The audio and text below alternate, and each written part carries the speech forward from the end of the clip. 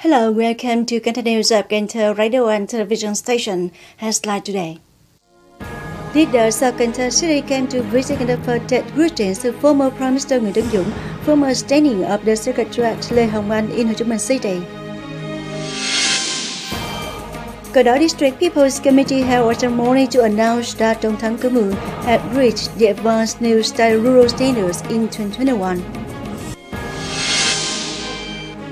Cần Thơ Department of Industry and Trade cooperated with EB Liability Limited Company or Go Cần Thơ Supermarket to organize the 2022 Vietnamese Food Fair. Top news. On January 21st, Mr. Lê Quang Mạnh, member of the party Central Committee, come Secretary of Cần Thơ City Party Committee, who is also head of Cần Thơ National Assembly Delegation, Mr. Trương Việt Trường, Chairman of Cần Thơ City People's Committee, Major General Nguyễn Văn Thuận, Director of Cần Thơ City Public Security, Colonel Jim Thống Nhất, Commander of Cần Thơ City Military Headquarters, came to visit and offer their greetings to former Prime Minister Nguyễn Tấn Dũng, former standing of the Secretariat Lê Hồng Anh in Ho Chi Minh City. Secretary of Cần Thơ City Party Committee Lê Quang Mạnh is pleased to announce important and outstanding achievements that Cần Thơ City has achieved in recent years. Currently, despite facing many difficulties and challenges, especially the impact of the COVID-19 pandemic, however, under the leadership and direction of the Central Committee, Cần Thơ City Party Committee, the People's Council, the City People's Committee, the participation of the whole political system, the joint effort and consensus of the business community and all classes of people, up to now, every day, Cần Thơ lost only a few dozen positive cases of SARS-CoV-2. The city's political goals and tasks in 2021 are implemented synchronously and comprehensively and achieve many important and positive results. The city economy is stable and growing. People's material and spiritual life, social cultural activities, political security, social safety, order, so on and so forth. On the occasion of the 2022 Lunar New Year, the Secretary of Cần Thơ City Party Committee wishes the former state leaders and their families a happy, warm, and prosperous spring with good health, happiness, and prosperity. He expressed his heart that comrades will continue to contribute efforts, wisdom, and leadership experience to help local party committees and authorities well perform the work of building the party, political system, and socio-economic development, ensuring national defense and security, making the country richer and stronger. On January 21st, Mr. Nguyễn Trọng Nhiệm, head of the Internal Affairs Board of the City Party Committee, Mr. Nguyễn Thực Hiện, Vice Chairman of Cần Thơ City People's Committee, together with the delegation and leaders of Thới Lai District, organized for delegations to visit and give gifts to 100 typical policy people and families and 20 poor households in the district. At the destinations, leaders of the city and Thới Lai District graciously visited the lives of the families and expressed their deep gratitude for the contributions of the martyrs who were invested and their families to the country.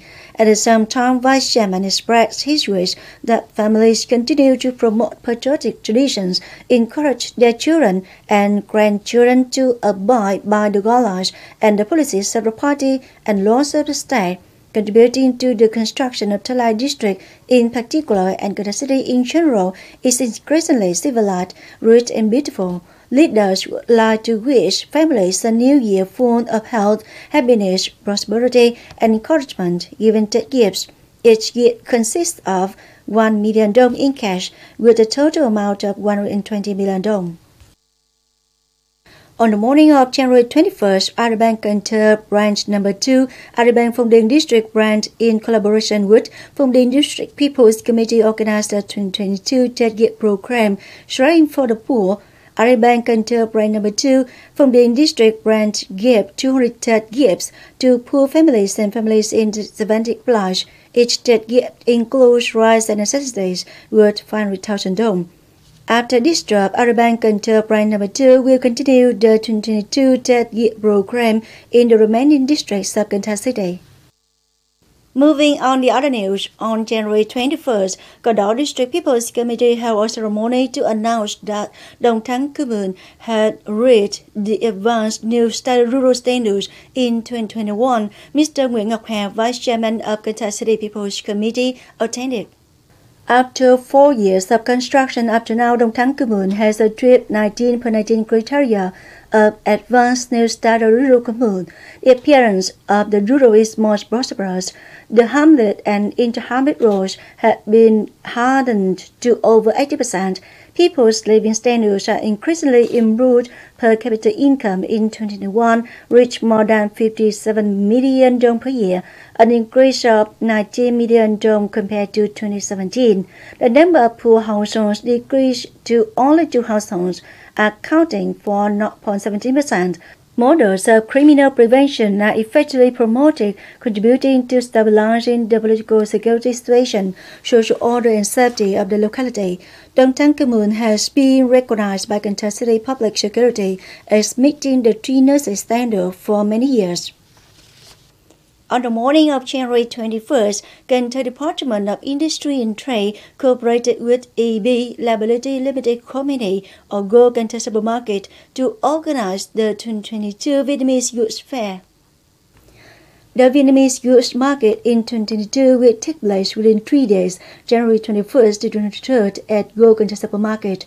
The fair has 14 stalls with over 50 products meeting Vietgap and OCUP safety standards of businesses and cooperatives in Cần Thơ City and Hậu Giang Province. The fair is one of the activities to support and create conditions for businesses and cooperatives in the city to promote quality products and goods to consumers at stable prices. Also, on the morning of January 21st, Cần Thơ City Tourism Association organized a delegation to survey a number of tourist attractions in the area in order to restore tourism activities in the city according to the policy of the government. More to follow. Participating in the survey, there were nearly 22 operators with branches in Cần Thơ City. Accordingly, the delegation visited and launched at Phi Yến Ecotourism Area, Mỹ Khánh Tourist Village, and Huge Cottage Tourist Area located in Phong Điền District. These are large-scale tourist attractions that are carefully invested with many attractive tourist products, bearing the rich ecology of the Mekong Delta. The leader of the City Tourism Association said the purpose of the survey was to strengthen the connection between tourist areas and destinations with travel businesses, thereby opening up the prospect of recovery for the smokeless industry after a long period of silence due to the impact of the COVID-19 pandemic.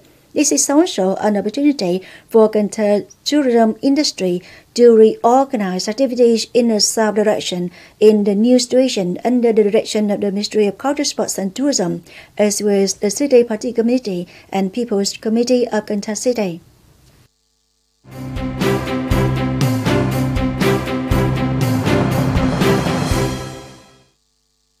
Coming up next, the weather forecast.